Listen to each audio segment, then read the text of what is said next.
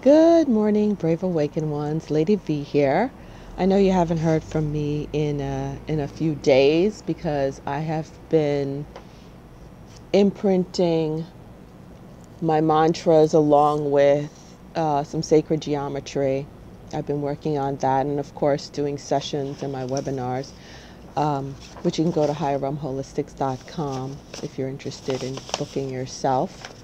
I'm a medical empathic intuitive, Reiki master, energy healer, spiritual counselor, and guide. Now, I am making this video because of an experience that I had during, the 1 o'clock to 5 o'clock hours, which is usually when I have my experiences. It was a timeline collapsing experience, and it had to do with collapsing a soulmate timeline. Now, I'm going to address a subject that is extremely touchy. It's the soulmate twin flame. Excuse me. It's the soulmate twin flame topic, which I always try to cover in a roundabout way because the human ego is so strong on this topic. It's like, ever try to help a friend who's with a bad partner? That partner could have just finished whipping their ass. And you're like, oh my God, why are you with him? Why are you with her? They treat you like a punk. They beat on you, blah, blah. And that person turns on you like a rabid dog. That is what it's like when you address somebody who wants to be in a twin flame situation. Because they just want it so bad. They're rabid about it. And that's called obsession, okay? And I know a lot of forerunners out there who do videos and who do counseling have come across that. Try to tell somebody, no, you're being obsessive. That is not your twin flame. Leave that person alone and just see how quick that they wish death upon you, okay? So that's why it's like, I try not to address the topic, but it is what it is, and I have to address it. Because the wave that's coming ashore right now, the wave of light workers, including myself, who's coming ashore right now, at the end of this year, beginning of January, we're also reconnecting with our twin flames. And there were certain timelines we had to collapse, certain cords we had to cut. That one last thing we needed to do, in my case, two last things we needed to do prior to coming ashore, okay, and hitting reunion. Now, the mantra I was given for the twin flame, and remember, it's him or her. In my case, it's a him, okay? I accept him, I receive him, and everything that comes with him in unconditional divine love and gratitude. And I wrote that in my previous video in the comments section. Excuse me. Now again, I'm going to share my experience that I had.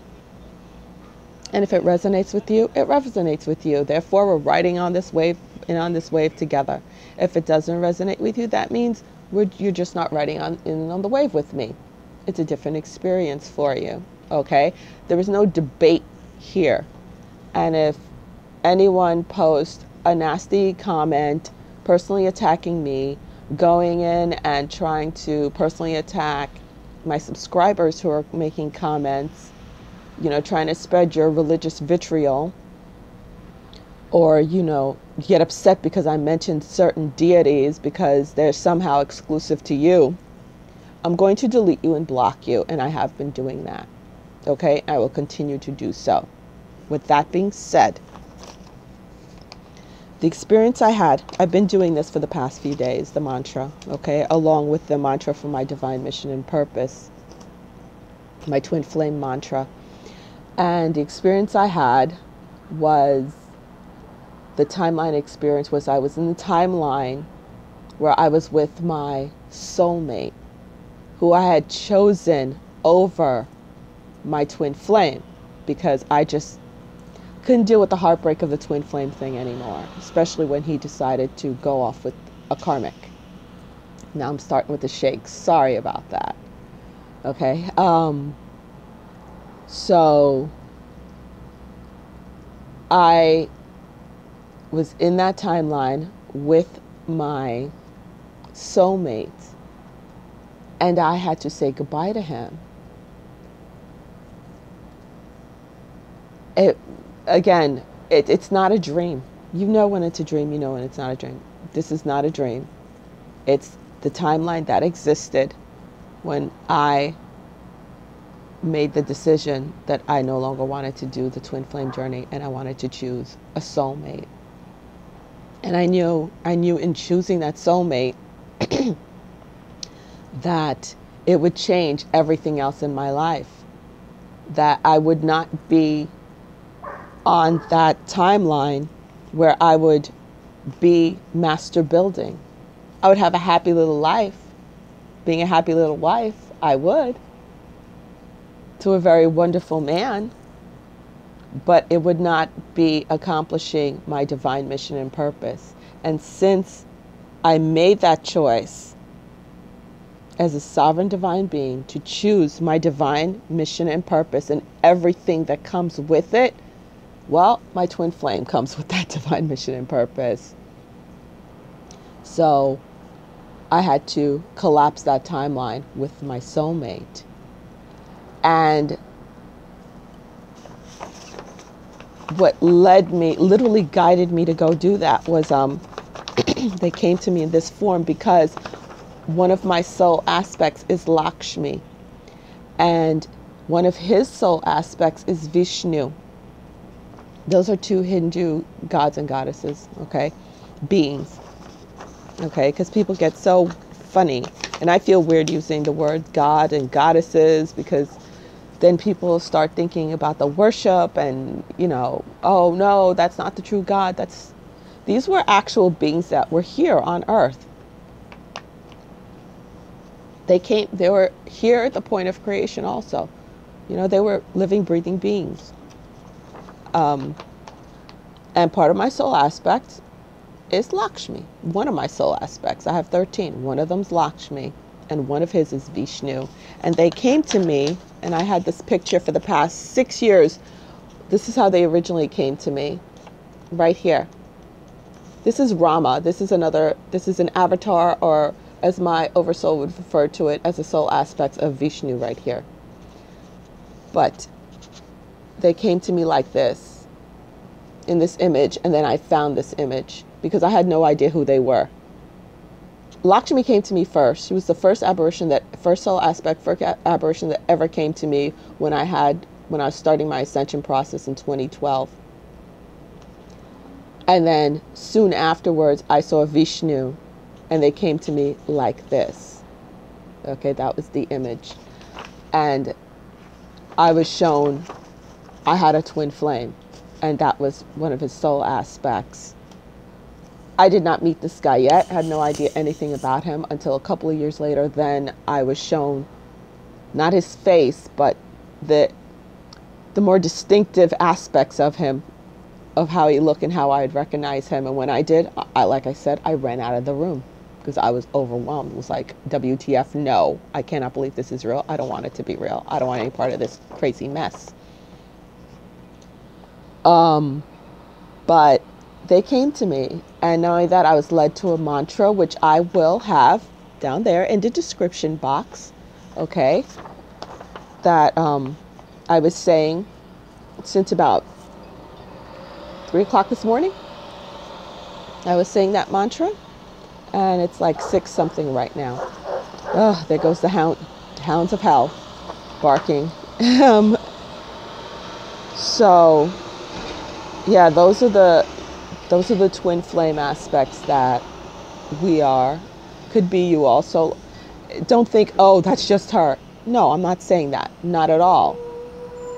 All of these souls are broken into this amazing number of souls, and we each embody those soul aspects of these masters. I call them masters instead of gods. These masters. Okay? So, yeah. time to make that choice. If you've been saying this mantra or whatever it is your oversoul has guided you to say to accept your twin flame journey, yeah, time to release anything else that would get in the way of that, if you so choose. If you're choosing this journey, if you're choosing your divine mission and purpose, which incorporates your twin flame. And another aspect when it comes to the twin flame, which I know some people won't agree on, and like I said, it's not up something that's up for debate. It's just how it was presented to me, so I may understand it when I ask my oversoul to explain it to me. Whether you're working on the micro or the macro level, okay? A twin flame union is you come into union with your twin flame at a time such as this, which is the ascension of Gaia and the freeing of Gaia's children. The freeing of Gaia, the freeing of her souls, of her children's souls that have been captured here for millennia. Whether it's on a macro or micro level you're working, that is the purpose of your twin flame union. It's part of the whole thing. It's part of your divine mission. It's part of your divine purpose. Okay? And again, with the whole, I want to find my twin flame, you know, who are you to think you have one and I don't have one? If you're a true twin flame, trust me, you really weren't asking for it. You weren't looking for it. You weren't asking for it. You didn't think this was part of the deal. Like I said, it's a rough one, okay? The whole twin flame thing. And it's part of your divine mission and purpose. Because the two of you coming together, that union is something extremely sacred, extremely special. And the two of you coming together is for a reason. It is a partnership. It is a reason. And two of you are here to work together. Your energies, once your energies come together, it's to ground certain energies into Gaia, into the beings of Gaia for the ascension process. Not only that, that's one thing, but also what it is that you two are working on together, or are supposed to work on together, or have been working on together. That's another thing. Okay, so there are two aspects: grounding in certain energy that twin flame energy grounds in, and also aspects of working together. I'm a number 22 master builder, and so is he. And it is the divine feminine that is leading it, because it's the divine feminine energies that are rising right now. Okay, because it has been a lower male, it's a lower masculine energy, not male, I should not say male, scratch that. It's a lower masculine energy that has been imprisoning Gaia. So it's the divine feminine that needs to rise and meet the divine masculine to balance things out, to cause an ascension, cause the ascension jump. I hope I'm trying to explain it the best I can. Again, like I said, words are extremely hard for me. Have gotten harder and harder and harder. Everything is so telepathic. And when you get a download, it's not words. It's not like me talking to you. Okay? It's a knowing. And how do you know if someone is your twin flame? You're guided. You're guided by your oversoul. It's a knowing. You know that you know that you know. It's not someone that, you know, you're obsessing over who, oh, I saw him on Facebook and I can't stop thinking about him and I'm writing him, but he's not writing me back. No, because you're a stalker. Stop it. Okay. And again, if you don't like my method of delivery, don't watch my channel, because I'm going to keep it straight up with you. That is my method, because that is how I get it from my oversoul. Because I told my oversoul, I want it straight up, dumb it down. I want it straight up. Don't sugarcoat it for me. So I cannot deliver it in a way that it's not delivered to me. Okay? So I'm going to put a link to that mantra, the Vishnu Lakshmi mantra, so that energy can guide you. You don't have to necessarily say it, listen to it, but it'd be great if you could chant it. And also the mantra I was given: I accept him or her, I receive him or her, and everything that comes with him or her in unconditional divine love. Again, that does not mean if someone, a twin flame does not beat on your ass. Okay, so stop it. A twin flame does not beat on you. A twin flame does not deliberately try to humiliate you. A twin flame is not narcissistic. They're a divine male. That's a divine masculine energy. Divine. Emphasis on the word divine. Okay? Someone who's awakening and ascending is not narcissistic. They're not abusive.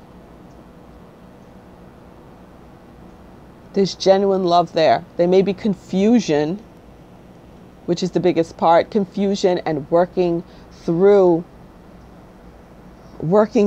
their ego. But if you are an ascending, awakened, divine female, you will know the difference. There is a difference. You will know the difference. Okay? So, all right, I touch on that subject. If anyone's interested in working with me, you can go to higherrealmholistics.com to book a session. Okay? So, peace, namaste, Lady V out. We're almost ashore. Trust me, I'm as weary as you are, but we're almost ashore. Okay? Peace out. Victory to the light.